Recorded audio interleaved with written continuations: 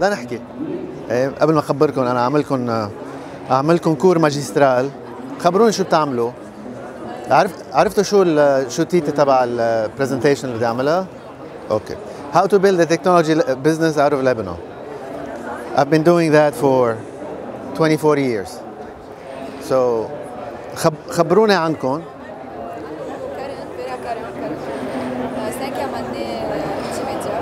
اها اوكي. انا بعلم بالقلبة الماتريز الاوديو فيزوال.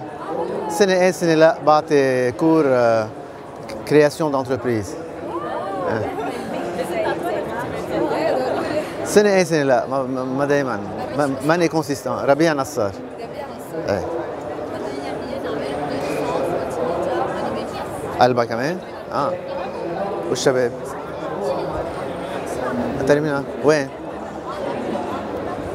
بعلي. شو اسم المدرسة؟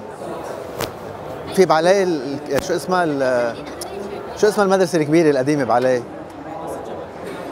ايه؟ لا مارون عبود. اوكي عم جرب اتذكر. الجامعة الوطنية او شيء ما هيك. ايه؟ لا عمرها cool. Okay. Hi. I'm just getting to meet everyone since we're a small group. كمان ترمينال؟ ايه. عم بسأل بس هيك تعرف الباك جراوند. Marketing? Market research. What type of? Okay, consumer products. وجهك مش غريب. بالمظاهر. أي هني بس. تبع مين؟ تعرف ما أنا كنت فيهم كلهم فبروبلي. شو بدي أعمل ديفلوبر؟ كول. طيب هلا أنا ما حضرت شيء. قلت نشتغل حسب الجمهور. ف يا زلمة منقوف. Hi. Yeah. So, given the audience, I will talk about how to build a company, entrepreneurship in general. I have some notes I'm going to read. I didn't prepare a presentation. So the first thing, why do you want to build a business? Why I built a business? It always starts with some kind of passion. Anybody is an entrepreneur here, already built a business? No one. Okay, cool. So you're passionate about something. I'll talk about my passion. So that was sometimes in 1991. Okay. I started my business in 1992. I was still a student at بالأزيب يعني engineering school of the Jesuit University. My passion was about industry. I was studying telecommunications and I wanted to do something that will lead to creating industry, أكيد technology industry out of Lebanon. Creating communication equipment, industrial control, something I didn't know. I had no experience, obviously. I was very naive.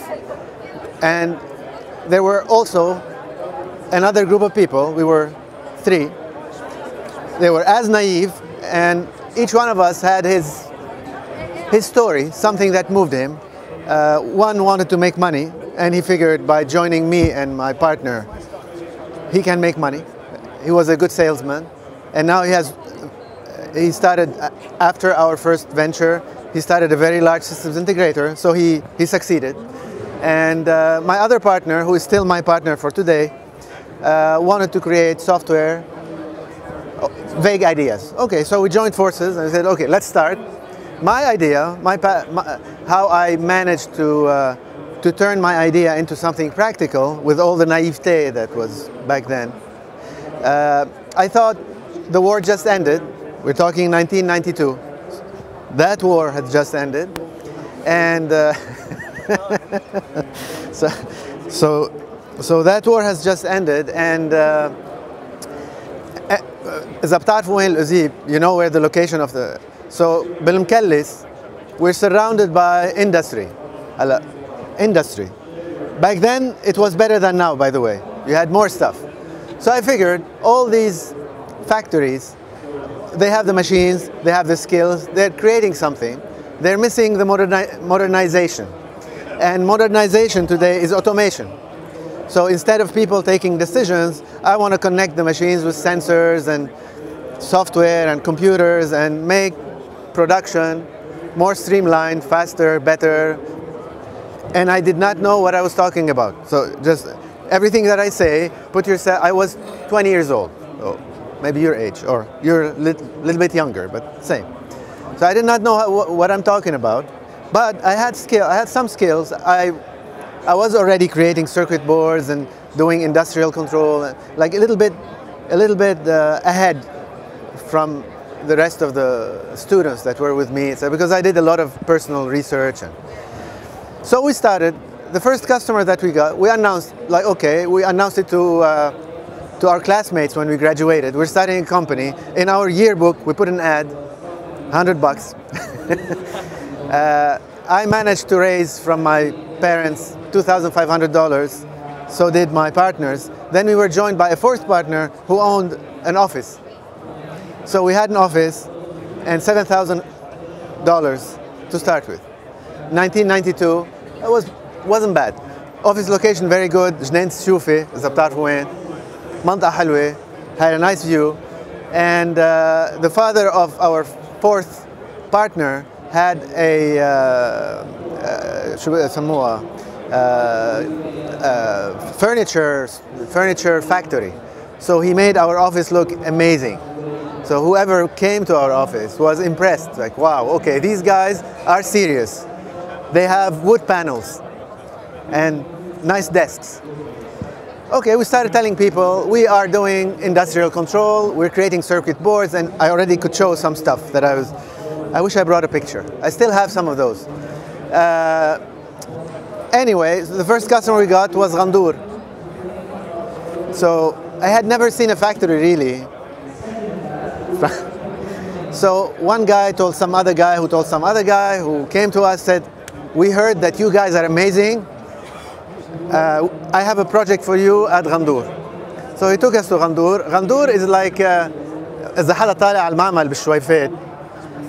It's like you have to drive inside it. It's maybe 10 times the length of Forum de Beirut. It's huge. So we went by car and we walked and we walked and we walked and we got to the control room and we walked past all the chocolate machines, I don't know what you call them, the manufacturing belts, the smell of butter, the smell of milk, the smell of chocolate everywhere. And we got to the control room. It was like from here to there with 1970s or 1960s technology, wires and relays and big bulbs, and it was amazing. Anyway, we looked at it, we discussed what they needed to achieve, what was the function that they needed to connect to computers, and we went a few times, we discussed, we gave them an offer, they said no. It did not work. So, anyway, that was the first month. So we started the company in September '92. That was probably October or November. So 24 years ago, exactly 24 years ago. It did not work. Anyway, eventually we did do stuff, but that I'm just telling a story. So the second type of customers we got were PABXs. You know what that means? Like telephone exchange. So you had the small exchanges in hospitals and in hotels and companies. You have 20 extensions, 30 extensions, whatever. Small exchanges. So in 1992, these were not connected to anything, and how people accounted for talk time. So typically, you had a hospital, and the patient would call the operator, say, please connect me to this number. They would dial it, and they would use a chronometer, and they would write on a book, like, room 304 talked for 5 minutes. And then they needed to automate that, which was a great project to have. So we started doing that stuff, and that actually worked. We did, so long story short, we did a kind of a circuit board that sits inside a computer that connects to the PABXs, and a software that gives you a bill per extension. we did that for 3-4 years. We had hospitals, hotels. We sold a lot of that stuff back then. The last project that I did, before I tell you how then we pivoted, was extremely interesting. So again, it was amazing how it worked, how people, we could not advertise. We didn't know about marketing. We couldn't hire salespeople, and we didn't know what we were doing. So now we're in 93, 93 or early 94. Again, somebody knocks at our door. Hi, I'm X. So this guy was a topographer. And the way they did topography, when you want to do topography for small parcels of land, you see the people with the instruments, etc. But if you want to do it over big surfaces, one method to do it was to fly a plane on top of that area, take pictures, and then you use 2 pictures, you put them in a big machine. It's called, I forgot what it's called. Anyway, you put them in a big machine that has a sort of binocular, and then you can create a 3D model of that terrain. And that machine they had bought in 1972. So you can imagine it's already 20 years into that. And probably they did not buy the latest technology back then. So it's a 1992 machine where you literally you sit inside it, you're looking with the binoculars at those 2 pictures, and you had X, Y, Z. Okay. And push. So when you push on this one, there's a sort of a plotter next to that machine. The pen would go down and would trace whatever you're following, and then when you remove your foot, the pen would go up. That's it. And then at the end, you would get on that huge plotter, like really mechanical, heavy stuff. Looks amazing, by the way. I wish I had a picture of it. Now I'm going to go back and get pictures of everything that I've done. I haven't prepared this. So anyway, so they had that, and their question was, can we get that stuff into the computer, into AutoCAD? Because at the time you had already AutoCAD.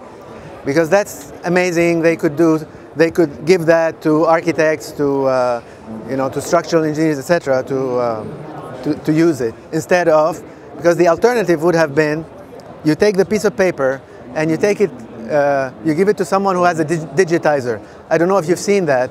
That was like a big flat surface. You put the plan, the drawing on it, and you had a sort of an instrument like that with crosshairs, and you'd go over each corner and you click, and then it copies whatever you have into AutoCAD. So their question was, it'll save them a lot of time to just take that into AutoCAD.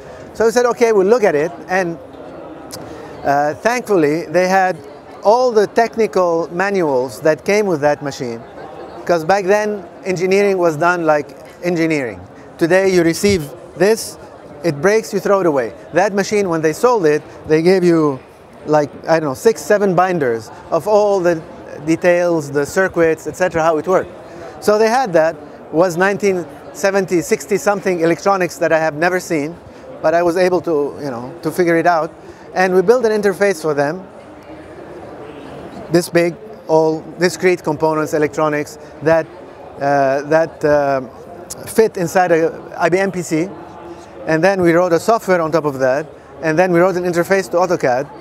And this allowed them to do that same stuff, but they would get the drawing inside AutoCAD.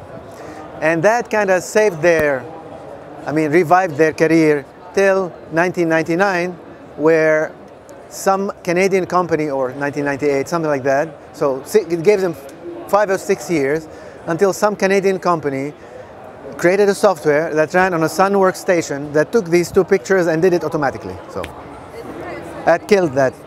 But so anyway, so I did that for 3 years. At the end, we figured there isn't enough money, there isn't enough scale, and we actually suck at it. Not in the design of the stuff, and because we got more experience, we're doing very interesting stuff. Just to manufacture. Today, China is much easier than before. You manufacture anything. We have a lot of hardware companies in Lebanon. They do the design, they send it to China, they go, they talk. You have so many ways, even even startups in the US, etc. So you have so many ways to manufacture electronics in quantity and get quality. At the time, the printed circuit boards, there was one guy in Jounier.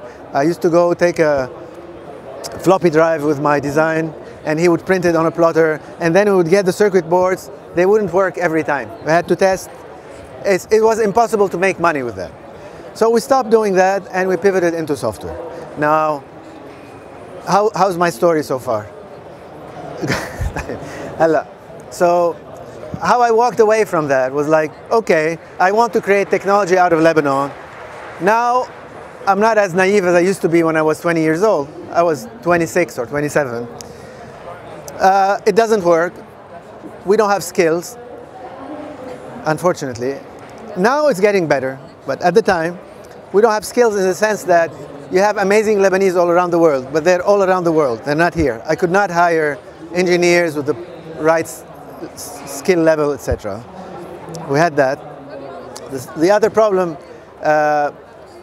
we don't have a market. So where am I going to sell industrial stuff? I don't know. Like in the Gulf, how to sell that, who to talk to. It was very complex. So I deprogrammed myself from that initial passion to create industry. But yes, so I focused on technology. Like, what can I do in software technology, which is easier to do, easier to market, etc. Now I did a bunch of stuff. I'm gonna save you a lot of stories. And I traveled. So we already, once we moved into software, we were selling in Eastern Europe, in Africa. That's where we started, etc., etc. Then I moved from that first startup. I did another startup, and I did another startup. I moved to Silicon Valley. Then I moved to, and I was doing business also in Latin America and in Europe. You know, my life changed. Then I came back to Lebanon, 2003. So I had started something small in Europe. Okay. One story worth mentioning.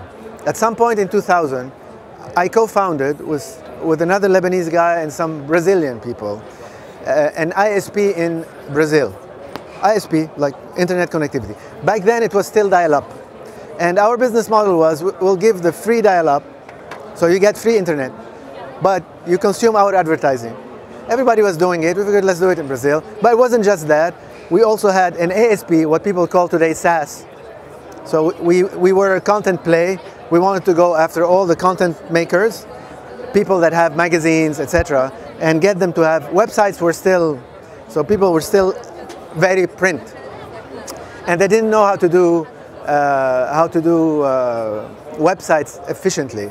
So our story was, we get the consumers, we give them advertising, but also we have to give them content. So we go to the market from this side, all the content creators, and we give them the tools for free.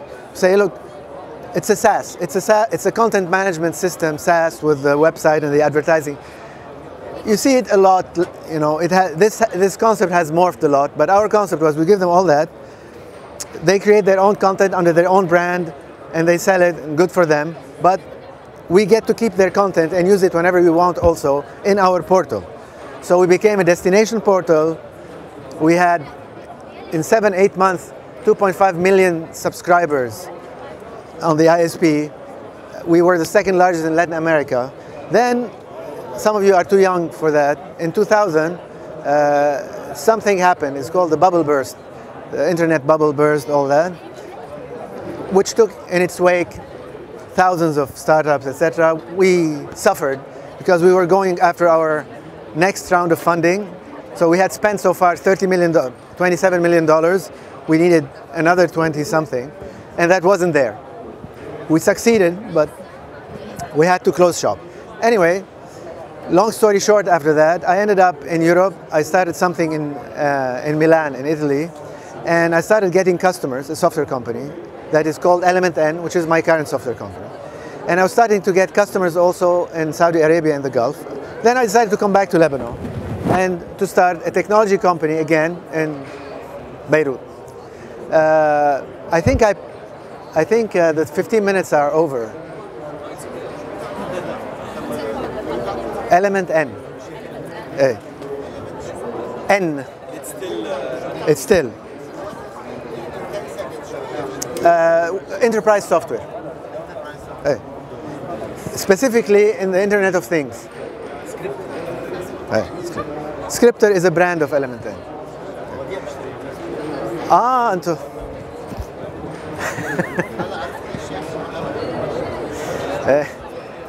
من الشباب كلهم يعني كلهم. Anyway, so I'm not going to talk about Element N. We're a B2B technology company. We create software that enterprises use, not consumer software, and we sell around the world, North America, Europe, and the Middle East. Have questions? Anybody? Anybody has any question about? That's it? We're good? Huh?